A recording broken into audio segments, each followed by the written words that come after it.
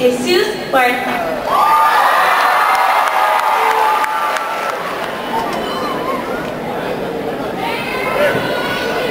Good afternoon, ladies and gentlemen.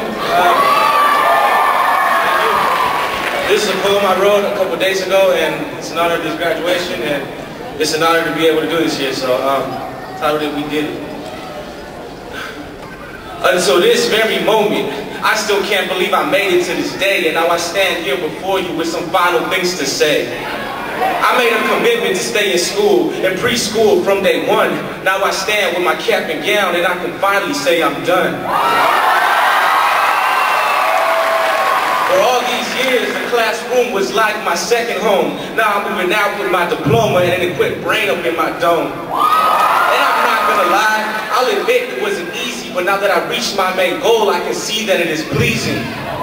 Cause passing all my classes was an option to win, but staying alive out of school was the first thing to begin. Blood, sweat, and tears brought me to the peak, and now that I reached the end, a new life is set to seek.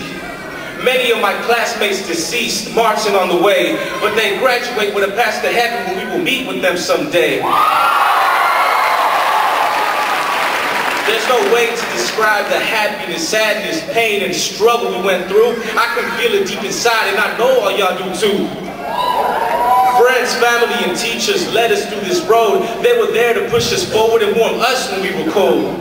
I can't explain it. It's a weird sensation because I'm happy but I'm crying on this day of my graduation. It was such a long journey and it's finally over. And as the days go by, we're coming one step closer to disprove every stat that says we can't make it because we're Latino, Black, or Asian, but we take this like a break.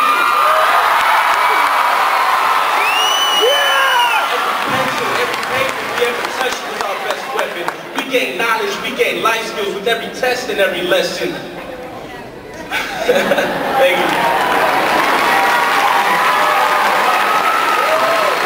Many soldiers signed for battle, and we came out victorious, ready to move on to the next stage and make our lives great and glorious.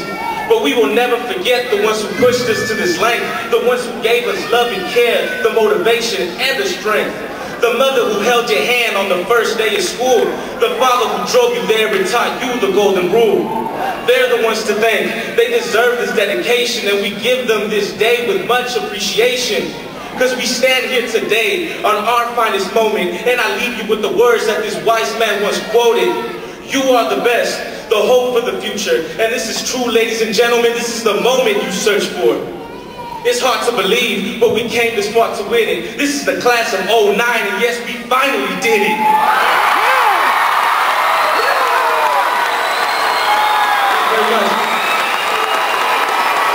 Our first student speaker of the afternoon is Janisha.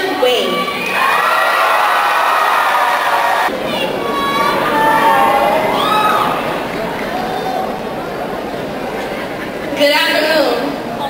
I would like to start by saying congratulations to the class of 2009.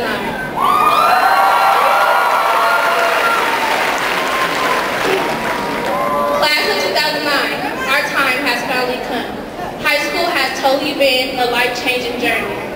The first year at the end of high school was a total wreck for me as well as for other students. Students were not in class and always in the hallways. There were also so many truancies. For example, I remember there were 17 fights in 1 week our freshman year. This was an outrage. As I look back now, I see how immature and childish most of these situations were. We went through so many obstacles and struggles. We had people tell us we wouldn't make it. And look, here we are on this 13th day of June celebrating our graduation.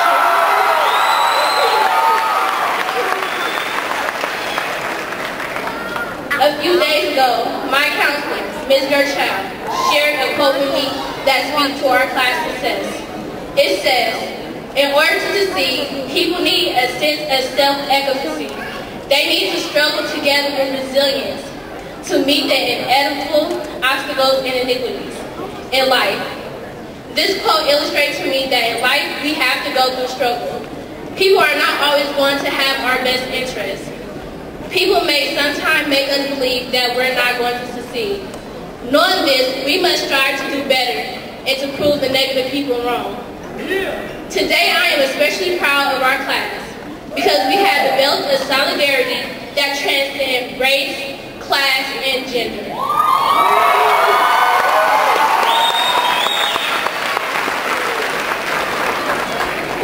Because of this, we stand united to receive our diplomas and begin new chapters in our lives.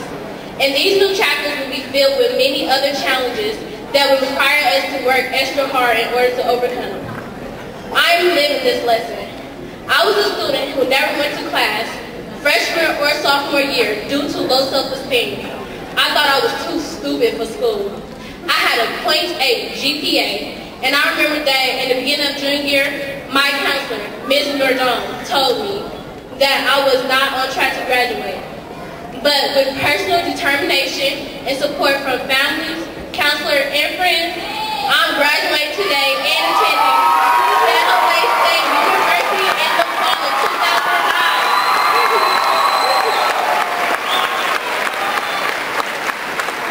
I learned that anything is possible with determination and dedication. So, class of 2009, we need to develop the skills necessary to work in this competitive global economy.